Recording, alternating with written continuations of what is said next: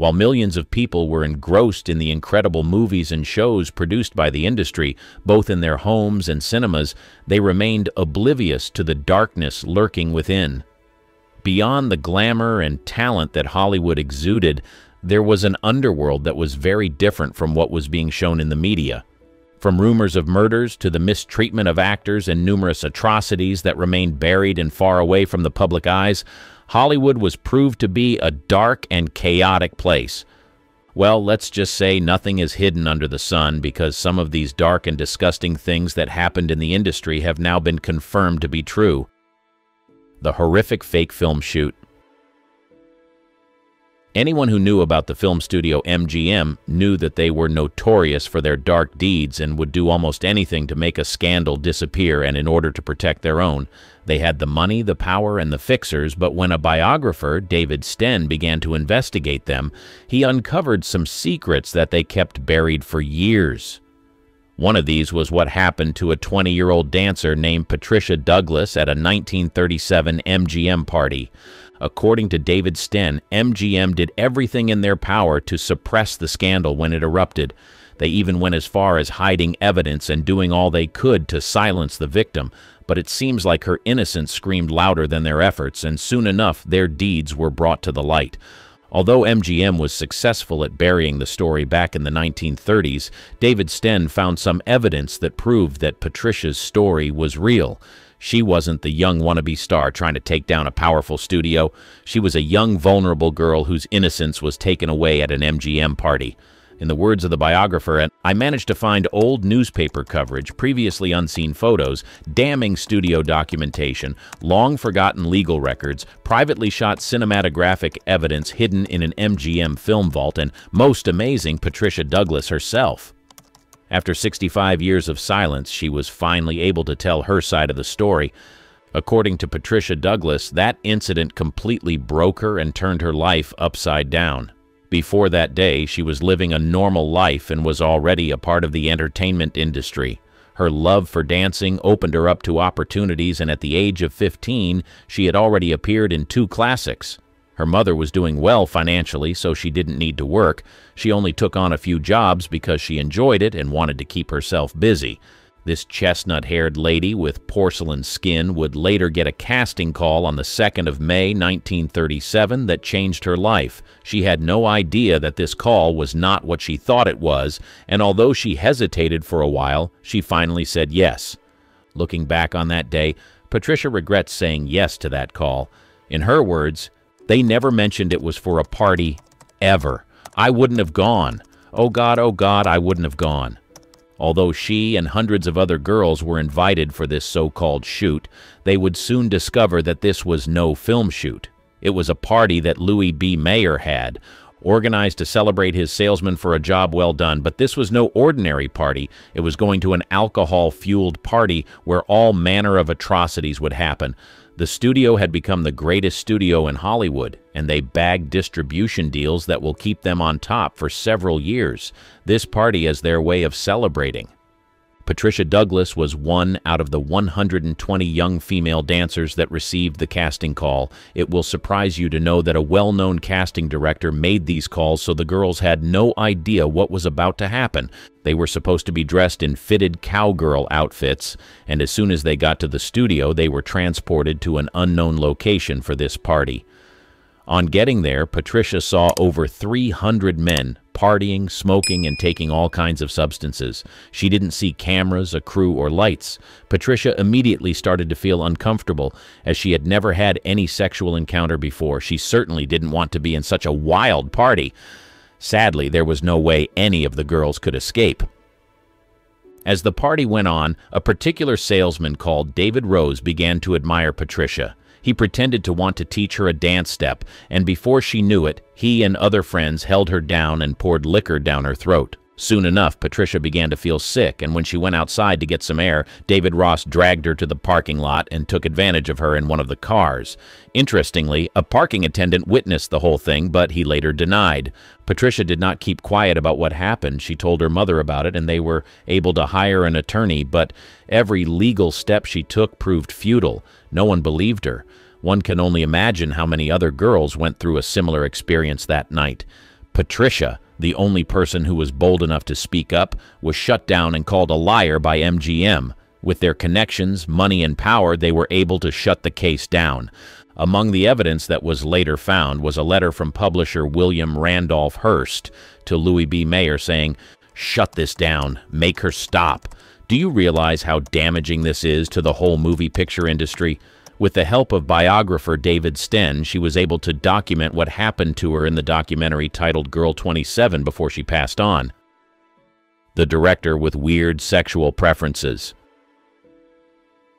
After several decades of whining, dining, and having wild sexual encounters with celebrities, Scotty Bowers published a book titled Full Service: My Adventures in Hollywood and the Secret Sex Lives of the Stars. Bowers, who was said to have been a go-to guy for setting up all manner of trysts for some of Hollywood's most famous stars, decided to pen down all the escapes that these stars were involved in. While some of his celebrity clients were closeted gays and lesbian, other clients liked things that were weird and freaky. The revelations she made about Charles Laughton left everyone in shock. To the rest of the world, Charles Laughton was a brilliant director. He was a highly respected and influential figure in the film industry. Charles Laughton was an English stage and film actor as well as a director. Truth be told, his talent was recognized early in his career, and he gained fame for his versatility as an actor. He excelled in portraying a wide range of characters, from dramatic to comedic roles. Most people who were entertained by his works revered him. Some of his most notable performances include his portrayal of the hunchbacked bell ringer Quasimodo in The Hunchback of Notre Dame in 1939, Captain Bligh in Mutiny on the Bounty in 1935, and his chilling role as the tyrannical barrister in Witness for the Prosecution in 1957. Everyone saw him as a talented man who was laser-focused on his career, but no one knew the secrets he was keeping from the world. In addition to his acting prowess, Laughton also ventured into directing, where he demonstrated a keen eye for storytelling and visual composition. His directorial debut was with the film The Night of the Hunter in 1955, which has since been recognized as a classic of American cinema despite its initial commercial failure. Laughton's impact on the film industry was profound, and he was highly respected by his peers. Throughout his career, he received numerous accolades, including an Academy Award for Best Actor for his role in The Private Life of Henry VIII in 1933. Apparently, when he was achieving all these, he was busy behind closed doors doing things that would have shocked his fans. According to Bowers, Charles's secret sexual activities were very different from that of his celebrity friends. He said Charles was into scat proclivities. Bowers revealed that Charles liked it when his sexual partners released on him, and on some occasions, he spread these substances on a sandwich and ate it. Bowers didn't judge this act, as he was an open-minded person who believed that people should do whatever they wanted, and in his words, "The practice certainly didn't turn me on, but it was patently clear that it was regarded as a normal and acceptable part of sexual activity by its devotees, with Charles Laughton being one of them and Ty Power another. So who was I to judge? To each his own." Who would have thought that this talented man was involved in such sexual acts behind closed doors? Although there were already rumors about what he was involved in, Bowers' book confirmed the rumors and went into detail about what this celebrated director was doing behind closed doors. Charlie Chaplin and underage girls. He was a highly successful actor who was well respected in the industry. He was known to have inspired many other actors, but when rumors began to circulate about his preference in women, a lot of people lost respect for him. They simply couldn't believe it. Charlie Chaplin, a towering figure in the world of comedy, mesmerized audiences with his timeless humor and poignant performances on the silver screen. Yet, behind the laughter, his personal life was shrouded in controversy, particularly concerning his romantic entanglements. Soon enough, his secret preferences when it came to women became a subject of both fascination and scrutiny. Truth be told, Chaplin's predilection for marrying significantly younger women was evident throughout his life. His first marriage to 16-year-old Mildred Harris at the age of 29 set a pattern that would repeat itself. Despite the considerable age gap, Chaplin seemed drawn to youthful exuberance and innocence. However, his marriages were not devoid of tumult. Harris and Chaplin's union dissolved after 2 years. It would surprise you to know that he went on to date and marry yet another girl that was younger than him. The pattern persisted with Chaplin's subsequent marriages. At 35, he wed 16-year-old Lita Gray, embarking on a controversial journey that raised eyebrows even in the permissive circles of Hollywood. Their marriage was mired in scandal, with Gray alleging that she was coerced into matrimony due to her pregnancy with Chaplin's child. The marriage ultimately ended in a highly publicized divorce, amplifying the whispers surrounding Chaplin's romantic exploits. People found it difficult to reconcile the man he was in Hollywood to the man that was getting married to underage girls. In 1932, Chaplin found himself entangled with 22-year-old Paulette Goddard, who later revealed that she had initially misrepresented her age, claiming to be 17 when they first met. Despite the revelation, Chaplin pursued the relationship, culminating in marriage when Goddard was 26 and he was 47. Their union endured for 6 years, characterized by both moments of bliss and strain, emblematic of Chaplin's tumultuous romantic life. However, it was Chaplin's fourth and final marriage that garnered the most attention and controversy. At the age of 54, he wed 18-year-old Una O'Neill, the daughter of esteemed playwright Eugene O'Neill. This union, though met with incredulity and raised eyebrows, endured the test of time, remaining intact until Chaplin's passing. O'Neill's youthfulness and Chaplin's status as a renowned artist of his era magnified the intrigue surrounding their relationship. Chaplin's preference for younger women, coupled with the circumstances of his marriages, fueled speculation and gossip within the industry. While some viewed his actions as indicative of a romantic spirit unbound by societal norms, others condemned his behavior as exploitative and predatory. The allegations against Chaplin ranged from accusations of manipulation to outright abuse, with his choices seemingly confirming the suspicions harbored by his detractors. There were even rumors that he fled to a different country at a certain point in time in order to avoid certain statutory laws. It seemed like he couldn't help himself, but most people who heard about it were disappointed. They couldn't believe that such a respected man was involved in such. However, despite the condemnation he got from others, he didn't hide the fact that he preferred underage girls. She adopted her own child. Before he became a Hollywood star, it was said that Clark Gable was friends with some questionable people. Perhaps this was why he reached out to a fixer when he discovered that he got a young actress pregnant. What was done after that forever traumatized the child and made her grow up believing that she didn't have parents. If anyone was the epitome of Hollywood masculinity, it was Clark Gable. This charming, leading man-made heart swooned across the globe.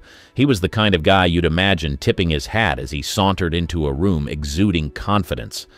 And in 1934, he was smack dab in the middle of one heck of a scandal that involved a young actress named Loretta Young.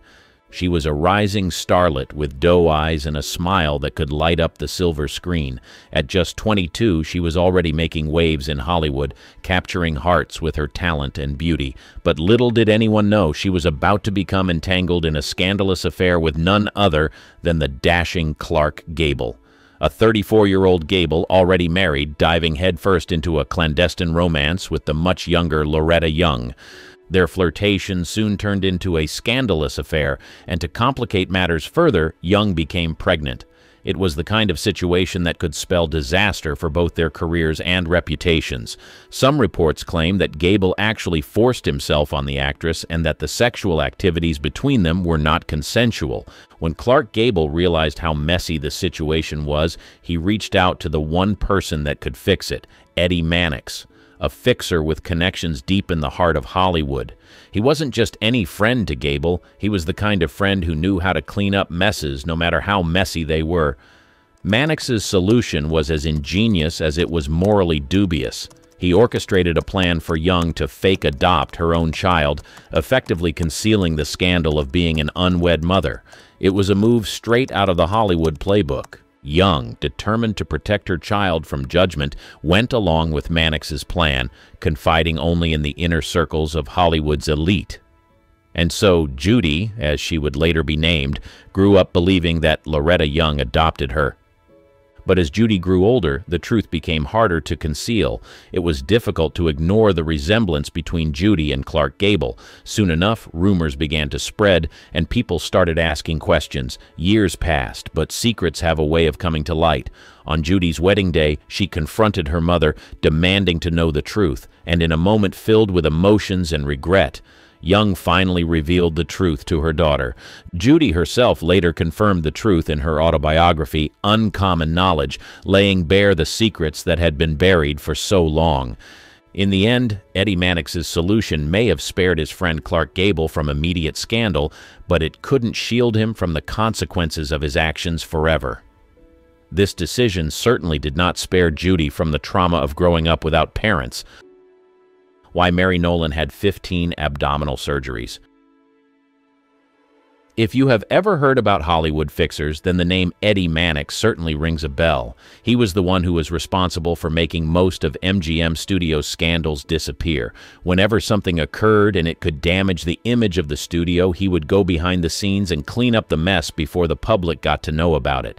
However, in July 1935, he was not doing someone else's dirty laundry. The scandal was right at his doorstep. His former lover had publicly accused him of maltreating her and ruining her life. He denied all the allegations, but when her friends and family began to speak up about what he did to her, things got a little complicated and he had to find a solution and find it fast. Mary Nolan, Mannix's ex-lover, was a well-known actress in the 1920s. Truth be told, life and career were marked by both successes and personal struggles. Nolan began her career as a Ziegfeld Follies showgirl before transitioning to silent films. She quickly gained attention for her striking beauty and talent on screen. Mary Nolan, initially performing under the name Imogen Robertson in Germany, began her film career there with Verborgene Gluten in 1925, followed by Die Feuertanzerin, which garnered her favorable reviews and a contract offer from Universum Film AG. She worked steadily in Germany until 1927, declining offers from Hollywood producers until Joseph M. Schenck of United Artists convinced her to return to the United States. Upon her return, Nolan faced scrutiny from the press and women's groups due to her past scandal, prompting United Artists to suggest a name change to Mary Nolan. She made 2 films with United Artists before joining Universal Pictures in August 1927, where she received good reviews for her role in Good Morning Judge. In the same year, she was said to have been involved in a relationship with Eddie Mannix, who allegedly used his connections to help boost her career. Mannix was married at the time, so they kept their affair a secret for as long as they could. Nolan's career received a significant boost when she was loaned to Metro-Goldwyn-Mayer for West of Zanzibar in 1928, starring alongside Lon Chaney and Lionel Barrymore. The film was a hit, as was her subsequent loan to MGM for Desert Nights in 1929, opposite John Gilbert, further solidifying her status in Hollywood.